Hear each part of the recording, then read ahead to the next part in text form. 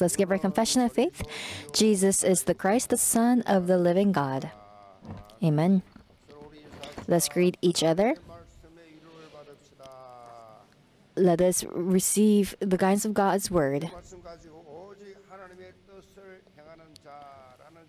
Today's message is entitled, One Who Only Does the Will of God. Nowadays,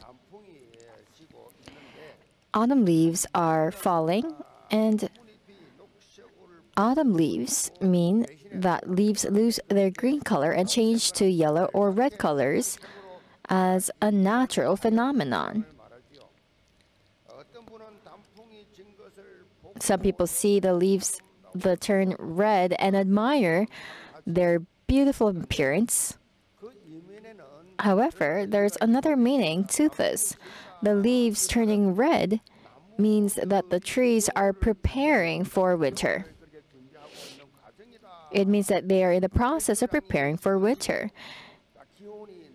When the amount of sunlight decreases and the temperature drops, the activity of other pigments in the leaves become more active than chlorophyll, which was active during summer.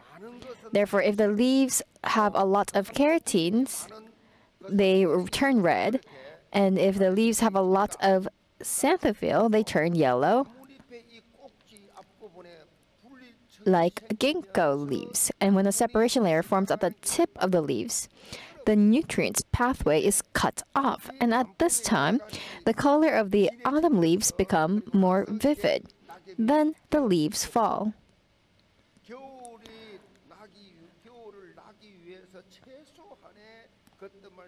Only the minimal things are left to prepare for winter, and the rest all falls. In cold winters, water is almost not supplied to the end of the branches to prevent them from freezing.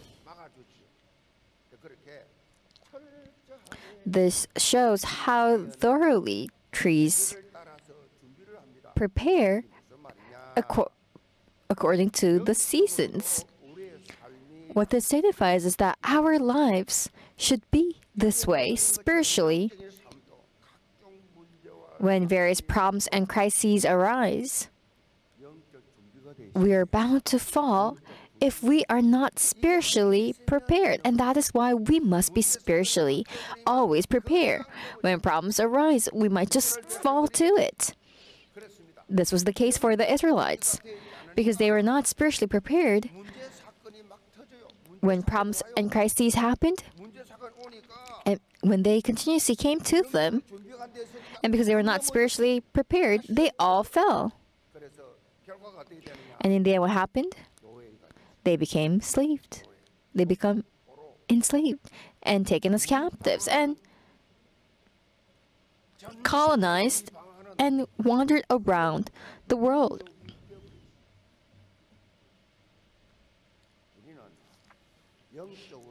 We must not live a life that receives spiritually help from others, but we must be at a spiritual level to care and to protect others. And that's the title of today's word says.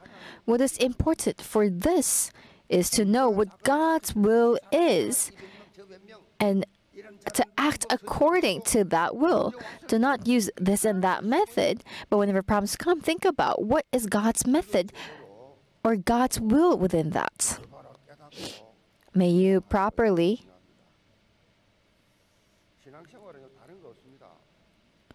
remember that. The walk of faith is not something else, but it's realizing where God's will is and carrying out that will.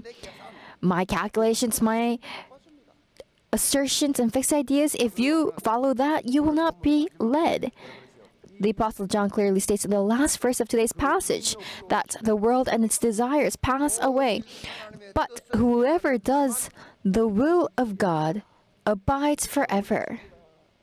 They will abide forever.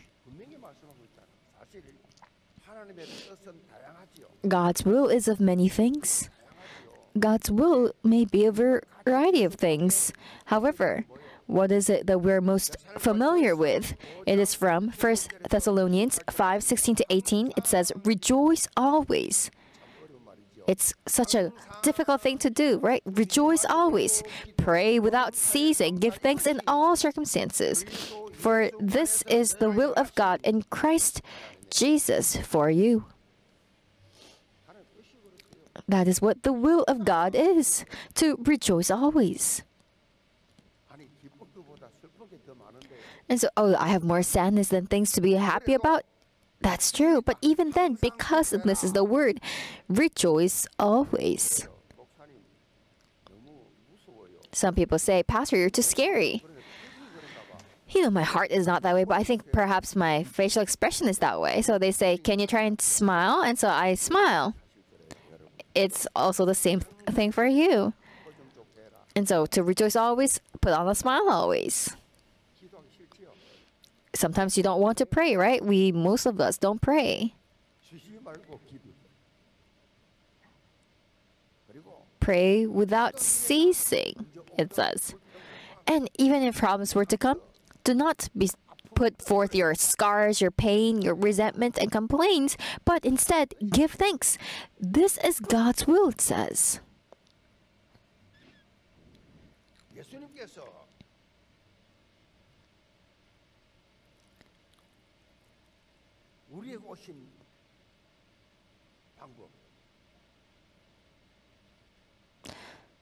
The method Jesus came to us. Why did Jesus come to us? Because it was God's will.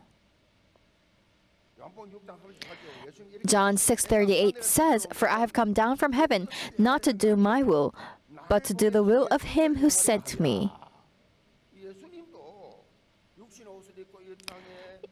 Even Jesus, when he came to earth in the flesh, it means that he also underwent extreme difficulties. And to bear the cross is a very extremely difficult thing. But to bear the cross was the will of God. And he needed to also suffer pain. What is God's will manifested through Jesus Christ? It is the crucifixion and resurrection. That was God's will and God's schedule. It was God's fulfillment of his prophecy, and that is why there is an existence of God, because all that was prophesied were accurately fulfilled. What other God has prophesied and has perfectly fulfilled the prophecies. But when it comes to prophecies, it needs to be accurately fulfilled. But is that easy for all of that to be accurately fulfilled, no matter how much time has passed? And the Old Testament prophesies all about Jesus, and the New Testament fulfills all of that. And that is why it proves and supports the existence of God. And that is why the only way for salvation of human beings, the only path to free from all sins, curses, and the power of death is the crucifixion and resurrection of Jesus Christ. That was the method by which God saved us. And while we were still sinners, Jesus died on the cross, and he demonstrated his love for us. What is God's love? It is the crucifixion and resurrection.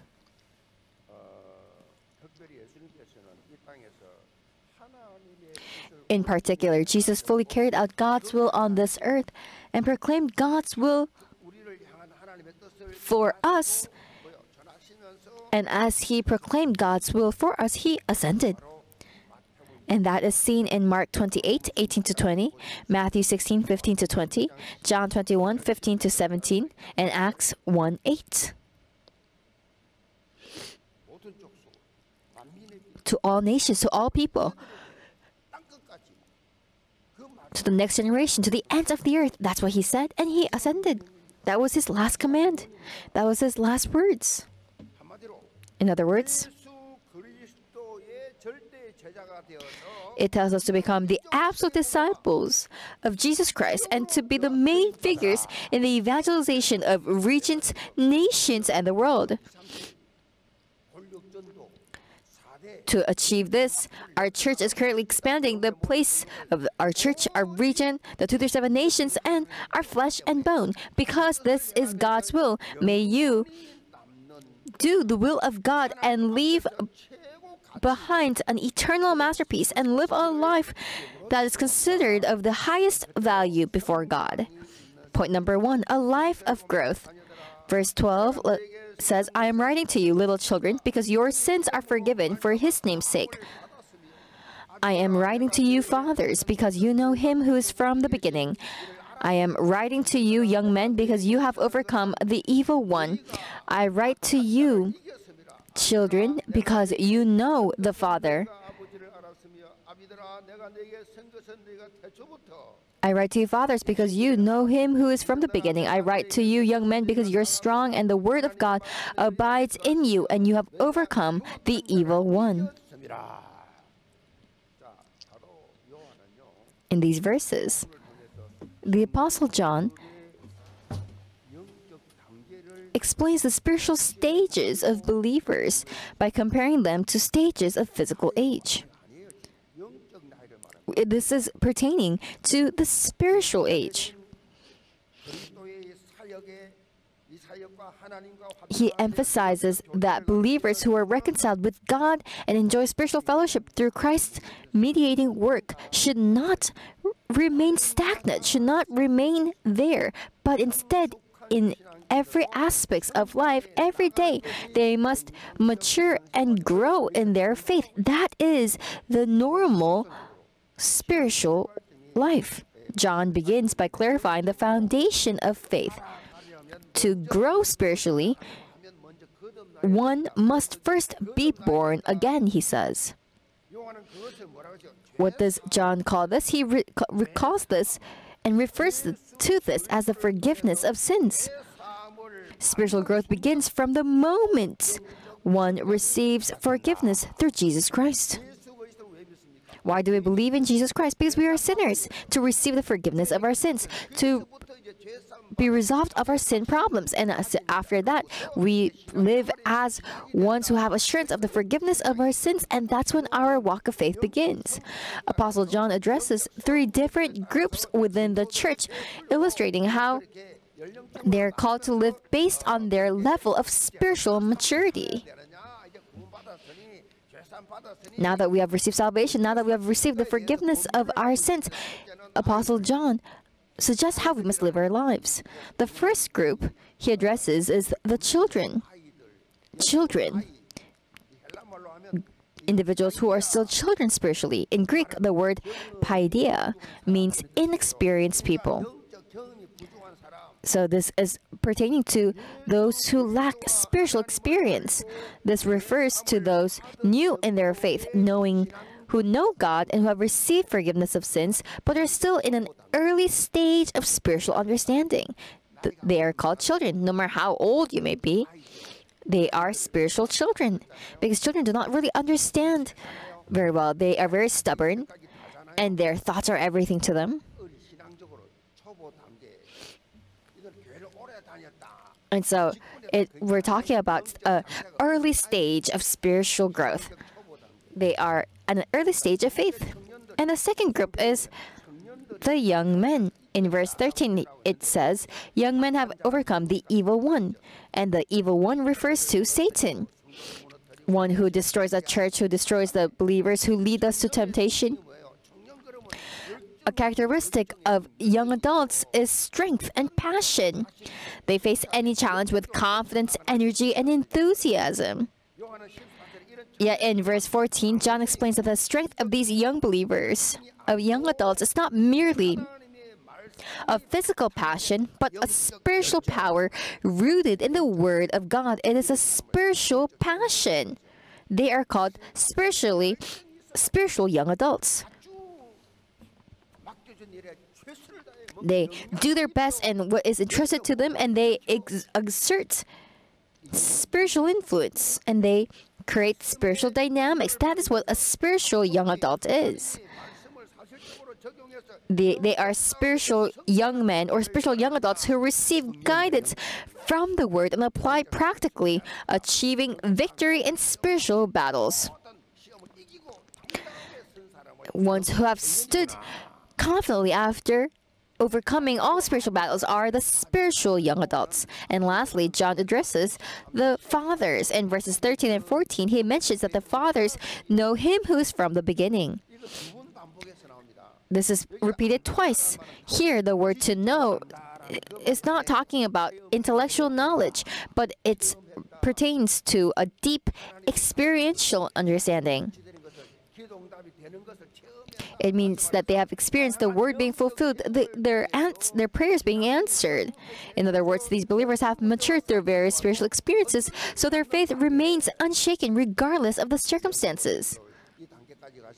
May all our Yeon believers get to this stage. They are not shaken. In other words, through a deep fellowship with God, they are at a state of enjoyment. No matter what problems come, they're just enjoying it. And that is when they have the gospel become their nature. Because if not, it will be difficult to enjoy.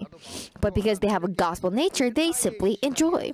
John emphasizes that every believer should grow beyond the initial stage of childlike faith toward greater maturity. May you continuously grow. There's a story about the famous medieval theologian Anselm, who saw children tying a bird. He saw that children were trying to tie a bird to a stone with a string while traveling with his disciples. And, imagine how heavy a stone might be for a bird. The bird tries to fly away, but it was pulled back down. And Anselm remarked at that time to his disciples, "That bird reminds me of our souls. If only we could cut the string binding us to sin, we too could soar freely."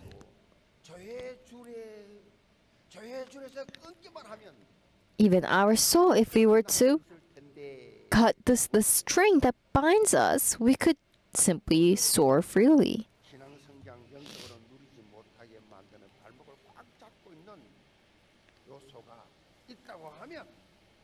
If there are still things holding you back from spiritual growth, then may you cut them off today. Because if you cut them off, then you'll be able to enjoy that growth. George Mueller once said, "The vitality of a walk of faith depends on the proportion of the Word of God in our lives and thoughts." One who has the word in them, they have the strength to overcome the problems. However, those who do not have the word, they have built their house upon sand, so they are shaken and they crumble depending on what others might say. And so the houses that they built for the past 20, 30 years was built upon a sand, and so they crumble. But the house that is built upon the rock will never crumble. The secret to spiritual growth and enjoyment is not about effort, but it is about holding on to God's word. You must receive grace from the word of God. You must be moved by it. You must be shocked by it. All the things that have shackled your ankles and that is hindering you from spiritual growth, may you all completely discard and cut those things off. There's a desert plant called mesquite. It has extensive roots that can reach as deep as 50 meters below the desert sand to draw water. And because it is able to extend its roots so deep and draw water, it is able to survive even under that hot sun all day.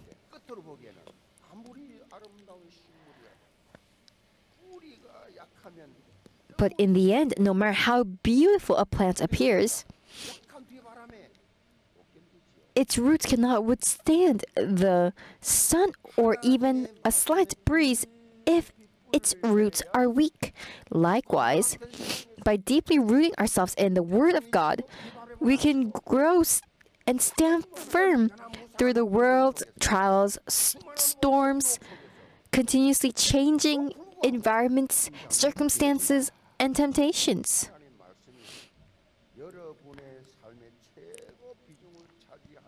May the Word of God take up the greatest proportion in your life, and may you taste spiritual growth each day.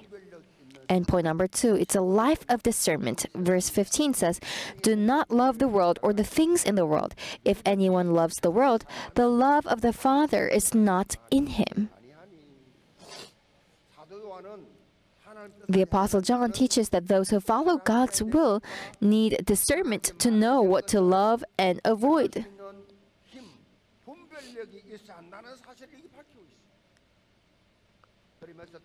And he specifically warns against loving the world. Here, the world does not refer to the world in the sense of John 3:16, where it is written, "For God so loved the world."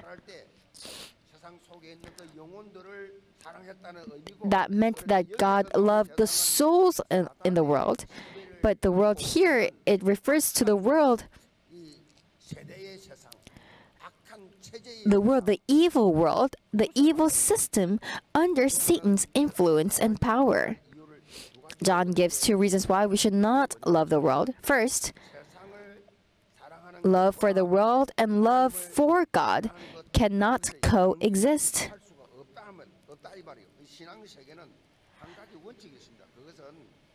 Because when it comes to the spiritual realm, there is a principle, and that is that you cannot love the world and love God simultaneously. That's a fundamental principle in faith. Just as light and dark cannot coexist, when light enters, darkness flees. So we must choose one. And second, as stated in verse 17, everything in the world is temporary and will pass away, while what is in God is eternal. And that's what, when you give your life and your materials before God, those devotions that you give, those are eternal devotions. And so the other things that you may do physically and materialistically, those are temporary, but the ones that you do before God with a mindset of coram Deo, standing before God, that is eternal. So whether it is your devotion, your offering, whether you speak, whatever you do, may you invest in what is eternal, to what you will leave behind eternally. John summarizes worldly desires into 3 categories in verse 16: the lust of the flesh, the lust of the eyes, and the pride of life. These is not from the Father, but is from the world.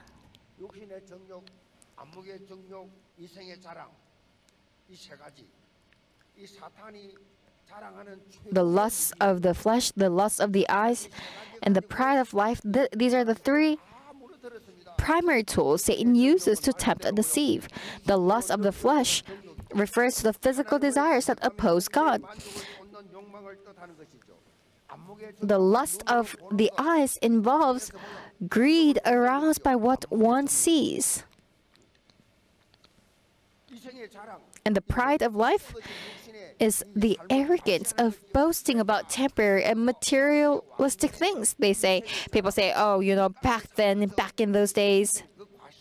So, ones that highlight the physical things of their life, the ones that leave one to become arrogant. In Genesis 3, Satan used these 3 strategies to tempt Adam and Eve, leading to their fall. The fruit of the tree was, it said, good for food. It's the lust of the flesh, a delight to the eyes, the lust of the eyes, and desirable to make one wise. That's pride of life. This led to the tragic fall of humanity. And Satan used the same tactics to tempt Jesus in Matthew 4. when Jesus fasted for 40 days. So if you look at Matthew 4, Satan comes to Jesus, who had been fasting for 40 days, and asks Jesus, "Aren't you hungry? So you see these stones? You have power, so why don't you make bread from stones?" And so Satan was trying to tempt Jesus with the desires of the flesh. Then Jesus was brought up to the top of a mountain, and the devil showed him the heavens and the earth and their glory, and offered Jesus all these things if he would worship him. That was the lust of the eyes. Then it was a temptation. The devil tried to tempt Jesus to jump from the pinnacle of the temple so that he could prove that he is the Son of God, and that is the pride of life.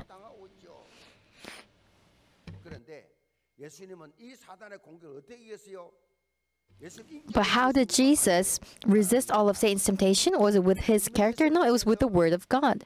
Through Deuteronomy, he overcame all of Satan's deceptions.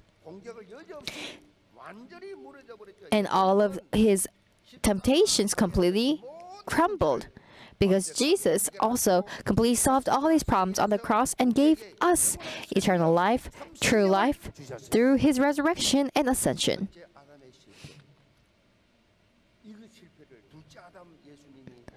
The failure of the first Adam was completely restored by the second Adam, Jesus Christ. Ones who live a walk of faith on earth, although because we have physical bodies, we may have physical problems, but because you are created in God's image, may you be restored to that. And that is why we are able, because we are created in God's image, we're able to call God our Father. That's how we have been restored. Adam and Eve called God Father. That has been restored in us. And what does it mean to enjoy this grace of restoration? That is to walk and live a walk of faith. When filled with the joy of faith in Jesus,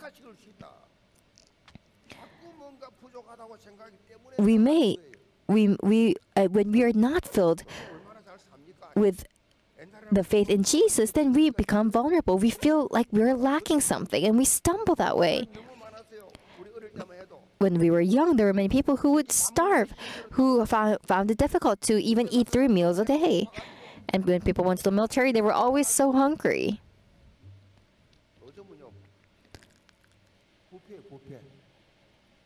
Nowadays, it's a buffet. What is there for us to complain about? And so, just 50 or 60 years ago, we weren't even able to eat. But now, there's so much food abundantly around us. So what is there to complain about?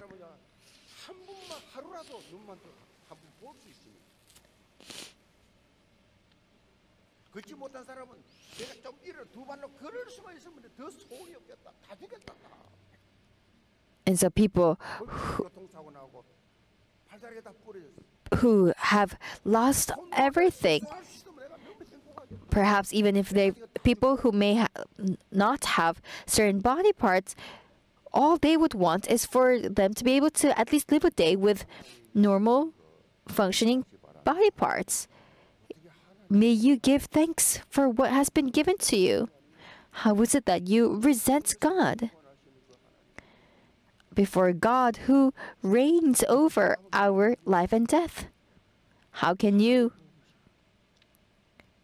condemn others when God is watching you?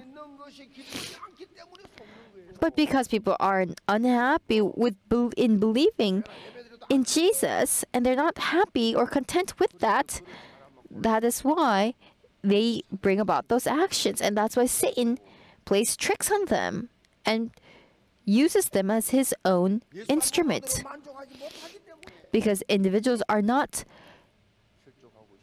enough with Christ alone, they stumble. All of Yeon believers, may you taste the joy of believing in Jesus, and may you be filled with that joy. Believing in Jesus should be so happy receiving the word should be such a joy and should be healing, and you should be anticipating it. And that is why we always say that the members of Yeon Church, our facial expressions are different, that we're so friendly, that we all look so happy because we've received grace. And therefore, may you not be deceived by any of Satan's deceptions, and may you be able to live a walk of faith that has discernment. This is the conclusion. Carl Sandburg, a famous American poet, compared life to the process of peeling an onion. The more you peel an onion, the more it makes your eyes water. Likewise, life also only becomes more painful as we live it. At first glance, this may seem like a true statement. However, a life that has the life of Jesus Christ is the exact opposite. As the more one lives life, the more they live this walk of faith, they taste that it is no longer tears of pain, but that they have tears of gratitude, of thanksgiving, and joy. Satan will try to deceive us continuously, for us to be sad, for us to feel unjust. But do not be deceived by it. Let's follow after me. Let us interpret everything spiritually. You must be able to interpret things spiritually. The more our faith grows, the more life becomes joyful rather than burdensome.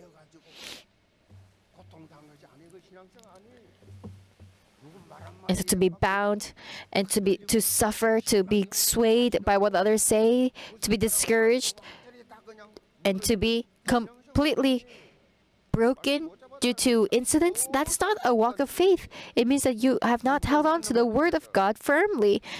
But instead, whenever we discover God's will and purpose in each incident, event, circumstance, and encounter, we cannot help but be grateful for His grace. This is what a biblical walk of faith is. We must give thanks without ceasing. Is it too difficult?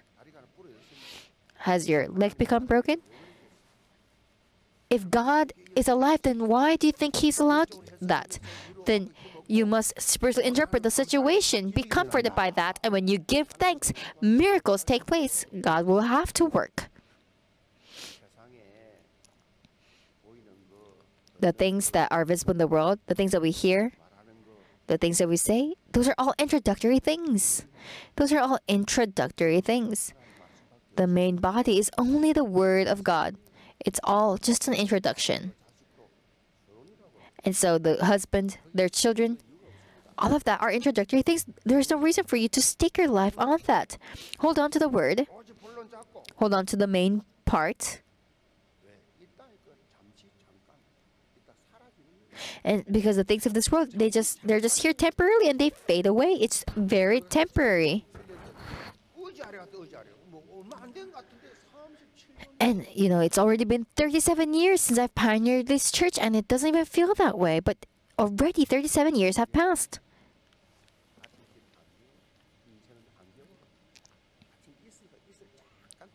And so life is like a fog, a temporary fog, a dew that is here temporarily and will disappear quickly.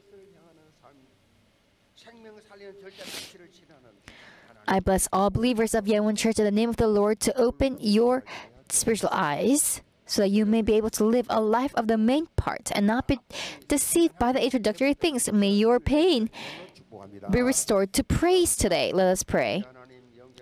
Father God, may all Yeon believers, starting today, just as may children become young adults and young adults become fathers, may they all grow spiritually. May we not be comforted by man, but may we be comforted by the Word of God, and may we be able to discern what it's God's will and maybe follow and carry out the will of God. May become people of God and people of the Word who do so. In Jesus Christ's name we pray. Amen.